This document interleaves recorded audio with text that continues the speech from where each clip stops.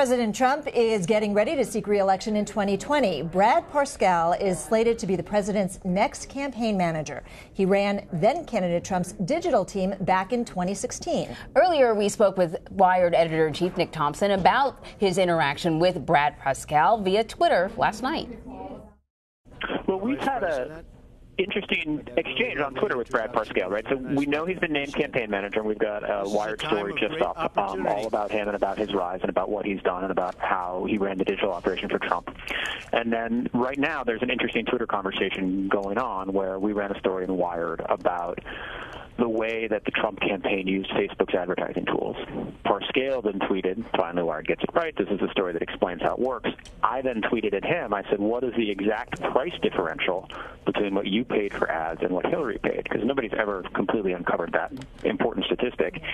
He says we paid 1/100th to 1/200th of what she paid, which then set a lot of things in motion. And led to Hillary tweeting last night that there needs to be an investigation, or not an investigation, that people need to look seriously at this, and has led lots of other people to say that that is a serious problem if Facebook is charging one campaign less than the other. So there's like 9 different debates embedded in that conversation, but what's interesting is that Parscale is very much saying we use social media extremely effectively during the campaign, and in fact putting a number on it. But is that, Nick, is that what they're actually saying, that in fact Facebook charged them less, or is it that their efforts were significantly less than the effort that Hillary Clinton put into that campaign? Is it a matter of cost, or is it a matter of impact, of effect? It's both. So Trump did a couple things differently from Hillary. First of all, he probably used Facebook's sophisticated ad targeting tools, these things called custom audiences and lookalike audiences, more effectively than she did. He also used it for fundraising. She used it mainly for mobilization, get out the vote. But the really important and sort of contentious thing is that you can actually be charged different prices. And the reason for that is that Facebook wants the ads on its platform to be engaging. And so if you give an engaging ad, an ad that makes people like it or share it or whatever, you're actually going to be charged less. And they do that because there are a limited number of ad spaces on the platform, and they want people to enjoy the ads. Trump's ads are more engaging than Hillary's. So there's nothing illegal about it. It's not like the prices are biased. It's just the nature of the way a tech platform's ad auction works.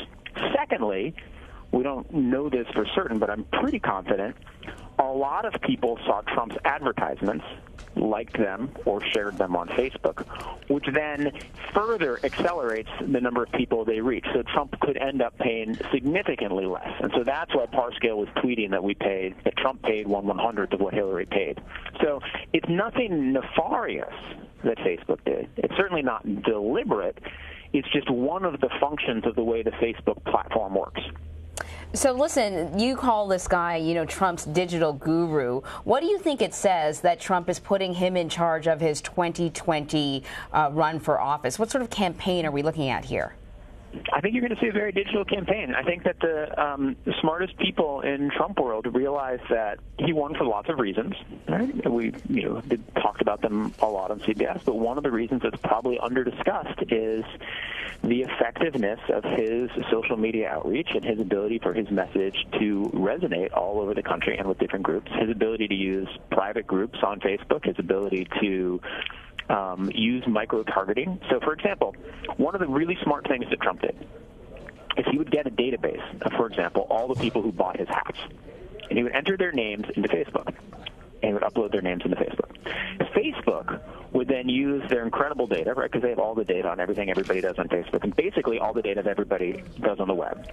Find people who are similar to the people who bought the hats, but who haven't yet supported the Trump campaign, and serve them ads, right? That's a very smart way to target people. And so Trump used those tools during the summer as one of his main fundraising mechanisms.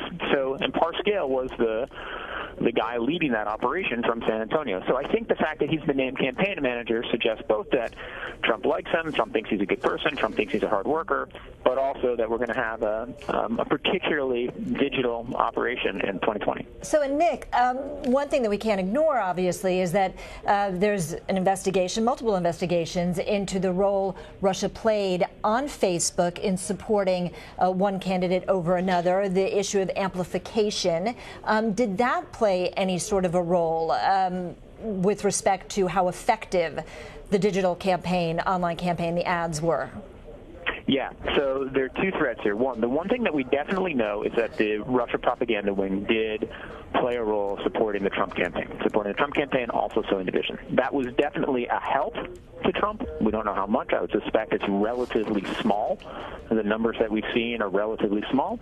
So it's illegal and helpful, but in a small way. That doesn't really tie into what Parscale did, right? Because they're not amplifying Parscale's ads. They're not spreading them further. They're not collaborating as far as we know. So the fact that Russia ran that operation, I don't think sullies Parscale's accomplishment to the extent of its accomplishment. There is a second thread, and this is a thread that we don't know anything about, and that's did either Parscale or Cambridge Analytica, the group that worked with them, actively cooperate or work with anybody in Russia? And this is what the House and Senate Intelligence Committees have looked at. Presumably it is something that Mueller is looking at. But it's nothing about which anything has been released publicly, nor is it anything about which we have specific reason to think it happened. If indeed anything were to come out about that investigation, if Mueller's to put out something that shows cooperation between the Trump campaign and Russia, yeah, then Parscale is sunk. But Parscale has said publicly and privately that that didn't happen. He's testified in front of Congress. So my suspicion is that nothing happened and nothing's going to come out. If it does, he's in a world of trouble. Yeah, I just, what Deb brought up was kind of exactly what I was thinking, Deb. Like, here we've come out of a campaign that was fraught with abuses related to social media and the digital arm of campaigning, which is not going to change. Like, this is the best way to reach out to people who you want to vote for you. And it's also cheaper than, the traditional putting your ads on television. But it's fraught with landmines and problems and deceit. And here we have the guy who's the digital guru now going to be orchestrating the entire campaign. It just makes me a little nervous moving forward, even though he may have had, obviously nothing to do with what we saw the Russians do. Well, okay, so I guess there are like 100 nefarious, sort of terrible things that happened that sort of helped the Trump campaign on social media and on the internet during the campaign. Most prominently, there's the IRA propaganda operations.